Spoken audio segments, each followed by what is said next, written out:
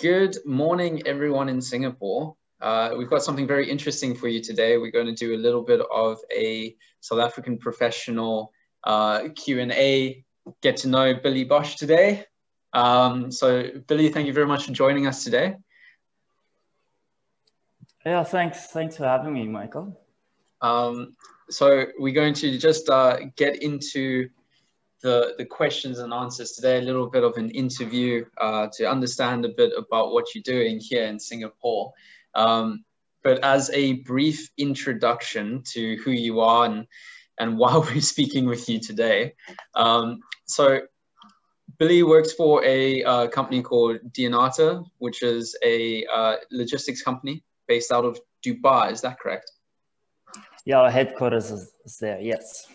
Great. And they've been tasked with the massive, enormous task of helping with the logistics and distribution of the COVID-19 vaccine and throughout Singapore. So I think it's very timely that we speak to Billy today about all of this. So I think let's start with a little bit about you and your background. Can you tell us about where did you grow up and how did you end up here and that sort of thing? All right. Well, I'm a farm boy, so all the way from Robertson in the Boerland wine farm region. I studied marketing and business comms at the Northwest University, the old Potch. Was there for 4 years, and then that was my first job actually as well. So I worked in their marketing and comms department for another 3 years, which is quite interesting. And yeah, from there I've had a few sort of international roles as well. Made it to the UK for a bit. Before Singapore, I was in Qatar, which is quite different to Singapore. So yeah, I've been sort of privileged to be able to travel for work quite a lot and see a lot of the world. Wow. So I think people who, quite a few South Africans I speak to that end up here, they usually start the journey of going off to the UK, and then they find they hate the weather and eventually move to sunnier places. So was that the case with you? Yeah, it was, they had this 2-year working holiday visa, right? So that was sort of the start of the process, and then you're like a shark that smells blood if you just start traveling. That was actually like one of the hobbies and things that make me tick as well is to travel and to explore. And working in aviation, I'm privileged to have been able to see a lot of the world. With my previous employer, Qatar Airways, I traveled quite a lot. So at the moment, I'm on 65 countries and counting. So looking forward for the COVID, the pandemic to sort of quiet down so we can sort of resume our normal activities. So yeah. And I think all of us are looking forward to those days, just getting back on an airplane and being able to actually, now that we're in Singapore, be able to go to Bali or Thailand or whatever. It's just, yeah, I can't wait. Yeah, absolutely. Well, yeah, what brought me to Singapore was one of my colleagues actually from Qatar Airways started working here at dnata and sort of brought me in. So it was initially just a contract role, which has then turned into permanent, and now it's 2.5 years later. So time flies. Sure. And would you say that Singapore is one of the nicer places that you've lived? Have you enjoyed your experience of being here so far? Absolutely. I think Singapore is very easy. There's not a language barrier, really. Everything works. Everything is clean. I mean, I'm personally a fan of the good weather as well. And then, of course, it's a really good base to travel from as well. So some of the challenges that I experienced, for instance, in the Middle East is not really something that you face here. So I think from an expat point of view, Singapore is actually pretty good. Yeah, and I hear that quite a lot, actually. I spoke with someone the other day who worked in Saudi Arabia and they moved out here and they just said, this is just so much easier to live here. And for me, having worked in China, moving here is just it's a breeze. There's no language barriers, as you say, and it's just easy. So I think that's a really nice segue into your journey here with dnata and your role. And could you tell us a bit about like your responsibilities and what you do? Yeah, so maybe I'll start just to give some background on dnata as well. So we're part of the Emirates Group. So as you rightfully said, our headquarters are in Dubai. So the company's been around for over 60 years, and we're one of the world's largest air services providers. So we're covering more than 126 airports across 6 continents. Wow. So airlines are essentially our customers. So once they land, for instance, here in Singapore, then we take over. So we do the ramp, the towing of the aircraft, the baggage handling, the customer services. So for instance, a lot of the airline staff that you would see when you check in is usually our staff in the airline's uniform. So, and then when they need to check in for another airline, they might need to go and change and then come in a different uniform. So, and it's also cheaper for the airlines then to outsource that as well, and to have local staff here, right? So, yeah, on top of that, we also do the cargo handling, which we will go into a little bit more today, and the catering as well. So the food that you receive on the airlines that fly out from here could likely come from our catering kitchens. Wow. So, geez, he does do everything, really. I mean, but I must say, every Emirates flight I've ever had, the food has been good. I'm glad to hear then, yeah, where my role comes in, so as marketing and comms manager, so I'm involved in all the projects covering internal and external comms across all these business units that I've just mentioned to you now. And I include or support the operations, not just in Singapore, but regionally as well. So that covers at the moment, Australia, Indonesia, and the Philippines, and then a few others coming up as well as we expand across the region. So never a dull moment. It sounds really stressful. I can imagine, I mean, the communications for one specific area is going to be different to the other. So, I mean, what we're saying in Singapore is going to be different in the Philippines and different in Jakarta in Indonesia and all of that. So when do you sleep? Like you said earlier, yeah, I'm developing like an extra pair of arms and an extra head here as well. So, but yeah, I'm really enjoying it. It's been quite the pleasant journey. I'm glad to hear that. So I guess let's move into 2020. Yes, it's behind us, but COVID-19 is not quite just there yet. So what were some of the main things that you took away from 2020, you know, from working through the COVID-19 pandemic? How did it affect your work?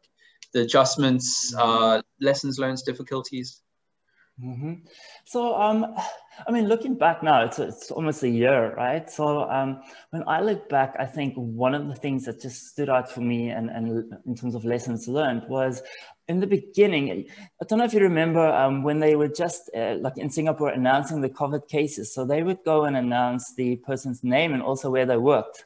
And our company was one of those that we had a staff member that traveled and came back and then was identified. And that was in the beginning of the pandemic where people didn't really know, you didn't know exactly how bad this is. And it was still sort of a large fear factor there, right? So that was quite interesting just to handle all the comms like internally, externally as well. And a lesson learned for me was just the importance of a business continuity plan, because luckily we had that in place.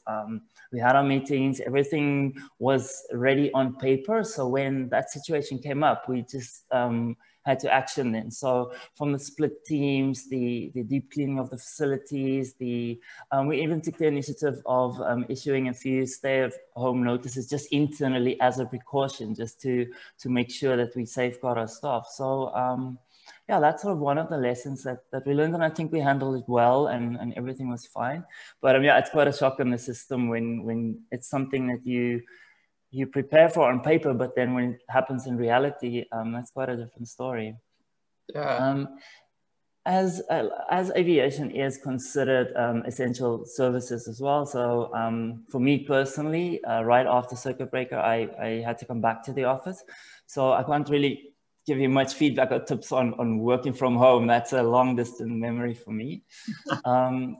But talking about aviation in general, I mean, I think it's fairly common knowledge that passenger traffic has been affected quite significantly, and it reflects in our business as well. Although cargo has been sort of the backbone and been really busy, we had to adapt a lot of the way we do things, obviously with the safe distancing and the sort of protection of our staff and then our customers as well, but then also new operating procedures. For instance, a lot of airlines converted their passenger aircraft where they were then transporting cargo. So we were supporting physically carrying the cargo in the cabins, and you need to make sure that you don't sort of ruin the seats. You need to make sure that the boxes are all secured when they take off. So, I mean, it's new for us as well. And we were helping and working with our airline partners as well, is just writing those standard operating procedures as well when it comes to cargo loading inside the cabin. Wow. I mean, look, all the industries that were hardest hit last year were definitely aviation, leisure, anyone in travel, really. So, I mean, the fact that they were adapt or die, they had to, right? Yeah. You guys were a part of helping those airlines in their survival. Exactly. Exactly, and even for us as a company as well. I mean, we've had challenges like many other companies as well, where we had to right size our company.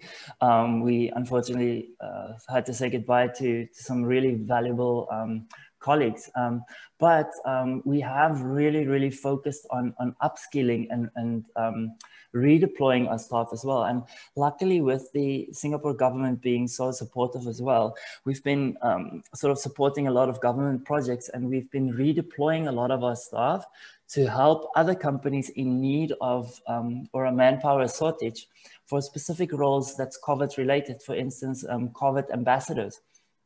So thanks to these redeployment sort of initiatives, we can still retain these staff on our payroll, and we don't lose these specialized skills, because when the aviation picks up again, I mean, you need those people, right? So we've been lucky in terms of sort of managing that. And then, of course, like what many other companies have done as well, is over the past year, we've moved towards sort of digital, a lot of e-learning, and also just looking at how we were doing things and evaluating our processes, introducing more automation, and then also introducing new services as well. So it is a matter of the companies that adapt is the ones that's going to survive. So you can't just sit still during the pandemic and wait for it to be over, right?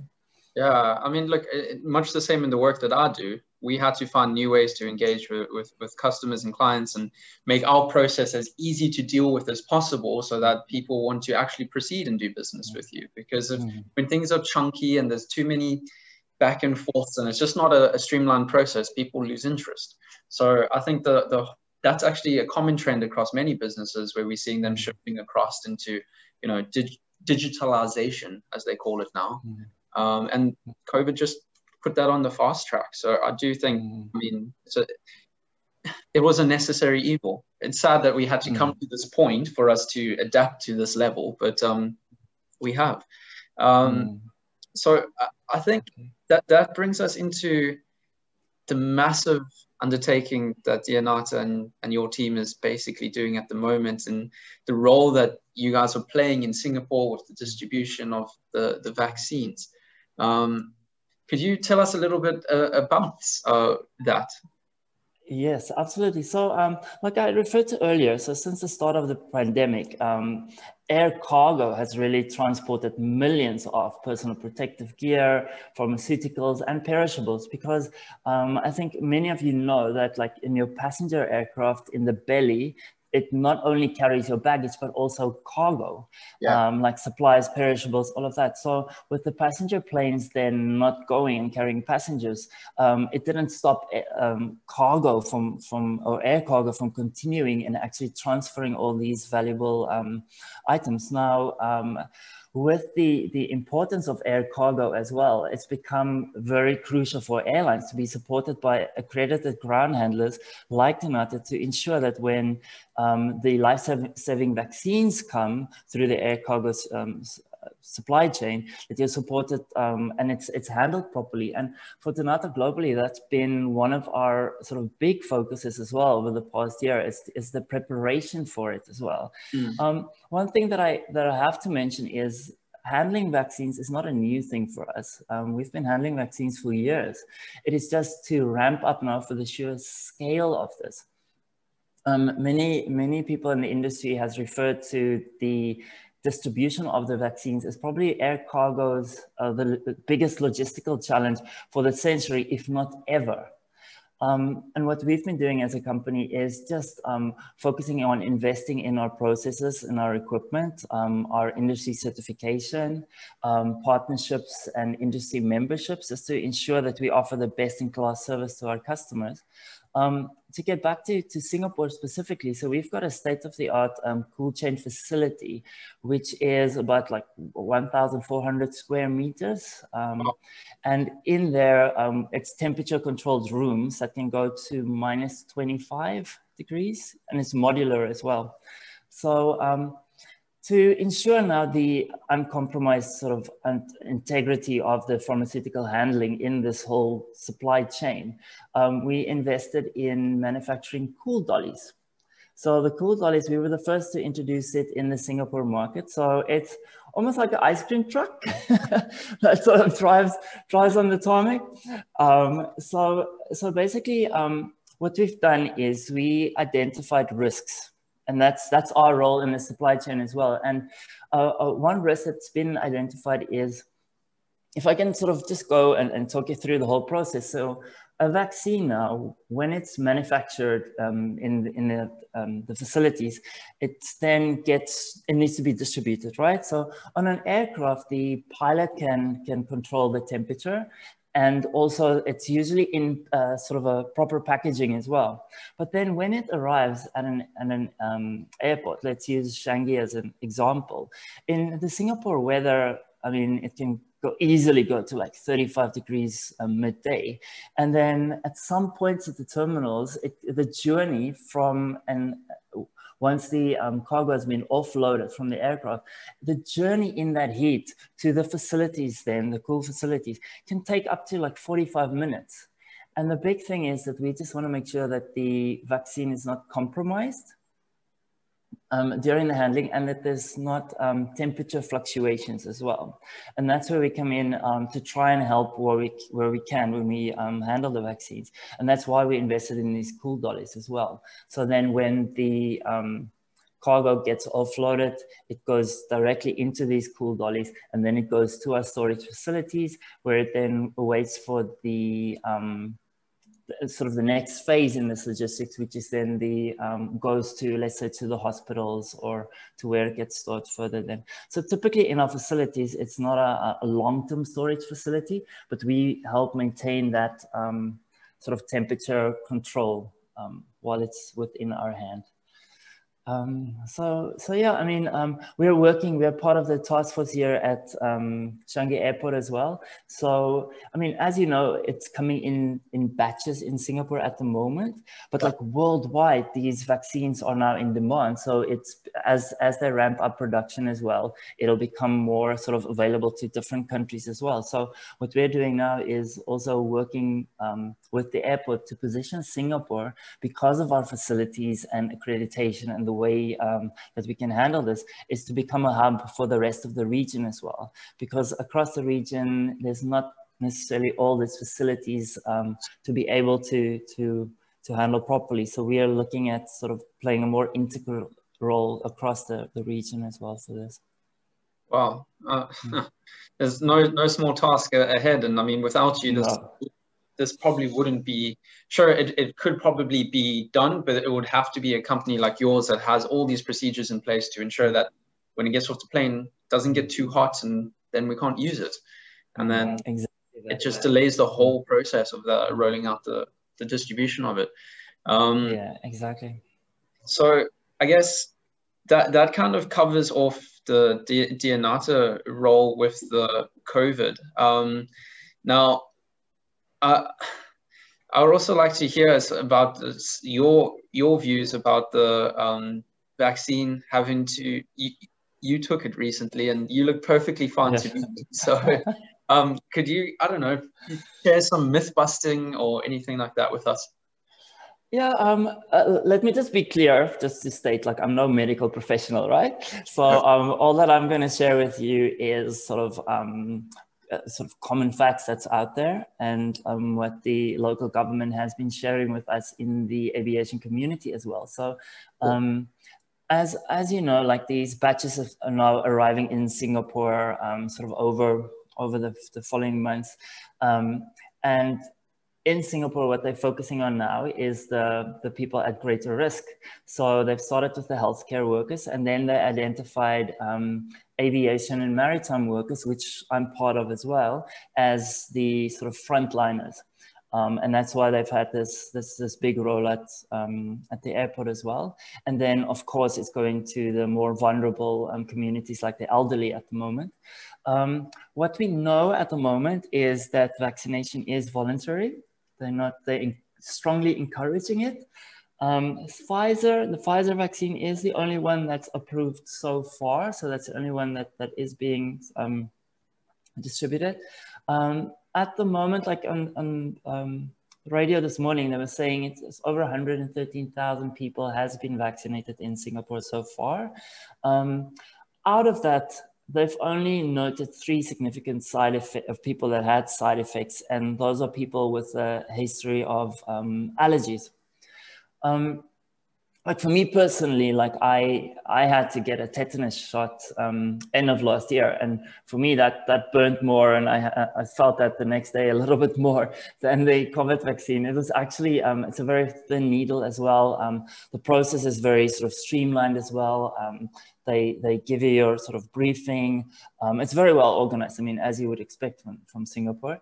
The nurses have got their stations as well. And then once you're done, it's a 30-minute sort of observation. So you sort of wait in a sort of a waiting area. And then as you leave, they immediately also confirm your appointment for the next session, because the Pfizer vaccine, obviously, you need to do in 2 doses. Okay. For the purpose of this discussion, I've sort of taken the liberty of just summarizing like some of the points that I found interesting, because we had to share it with our staff as well. And like I said, these are facts out there, but I've sort of taken the liberty of just making like a short few summary points of the facts that they highlighted, to also just give people some peace of mind when taking this as well. Sure. So at the moment, from end of last year, the World Health Organization listed 52 vaccine candidates actually out there. And then there's 163 in preclinical studies. Oh. Some people are criticizing the vaccines that's approved at the moment because of the shortened time frame compared to other vaccines. And they're questioning sort of, how can you be sure that scientific rigor has not been compromised? Yeah. So some of the reasons that's been shared to give people that peace of mind is the accelerated development timeline was possible given the significant investment and dedication of resources. The mRNA technology platform they've been using to develop this, it's already been out there for years prior to the pandemic. So that was sort of a stepping stone. Then obviously, thanks to strong global partnerships between many partners, including international organizations, governments, and the recruitment for and the conduct of controlled trials has been sort of done more quicker than in the absence of the pandemic. And then they've done many trials concurrently, which allowed then for sufficient data to be produced in a shorter time frame. Sure. So what the government has shared as well is that the safeties and scientific integrity has not been compromised and no shortcuts has been made. Then some people were questioning, would a single dose be sufficient or not? So based on the research for the Pfizer one specifically, that they've said that they've not formally studied the efficacy of a single dose. But what they've seen from phase 3 trials is it's about 50%. but the current trials do not provide enough information to talk about the durability of the protection based on a single dose only. Sure. Some people have also asked, like, if, as you know, like some other brands might be approved. So they were saying, like, can I get a dose from one brand and then sort of swap over into the other one? And the feedback has been like, at this time, there's no evidence to support or encourage you to switch brands. So yeah, they're really not encouraging that at all. And they're just saying here, the ministry will provide more recommendation and follow once there's more data available on studies, if a booster is required as well. So they're also telling people to don't get one vaccine and then as soon as the other brand comes out, go and get that as well as a double up. So just stick to the one that you have.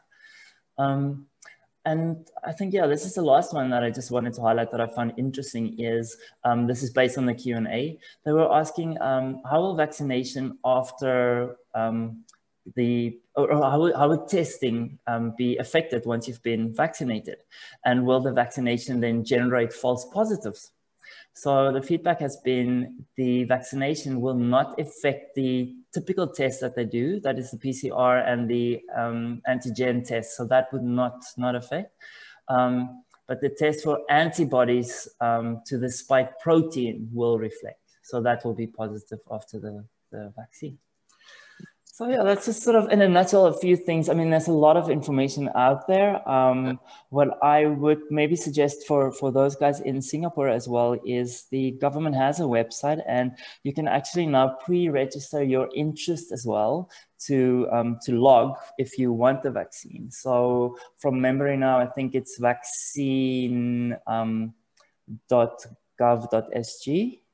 Stands to be correction, yeah. But they already taken to you as of now. They only accepting the sort of elderly, but you can log your interest already. It's interesting, and like I'm no expert either, but in my personal view, I don't think in recent times there has been another event that has literally stopped the world in its tracks, and all governments around the world had to come up with a solution to get their economies up and going again. And I think that's enough of an incentive to put as much money, research, professionals into one space and just go, please fix this. Do what you can. You're seeing lots of intergovernment between, let's say, the US and the UK, for example, sharing their information, and the development of the Oxford vaccines and research they did over there was instrumental in the development to other vaccines as well. So I think the sharing of resources, as you said, is one of the greatest things that hasn't really been done with other diseases before. You know, we're not experts. That's our personal view. My personal view is that I would take it, and we're not telling the audience to do that, but be informed from the right places and at your own discretion. And yeah, we're hoping, I mean, from me personally as well, is I'm hoping that by doing that as well is maybe putting ourselves, I mean, as expats that sort of far away from other families and friends as well, that maybe getting the vaccine could also be that stepping stone to easier traveling in future. So yeah, fingers crossed, watch this space. Yeah, absolutely. I mean, going through Christmas and not being able to see family and all of that, it was a difficult time for many expats stuck over here, particularly those who are living here by themselves. So obviously, the sooner this is over, the sooner we can get back to seeing our loved ones and everything being a little bit better. Yeah, from my side, I just want to say thank you for the opportunity. It's been lovely chatting to you. Sure. And yeah, looking forward to just having the local society sort of open a little bit more so we can be a bit more social, see a bit more people, more friends, and then, yeah, just to network a little bit with more of the fellow members of the chamber as well.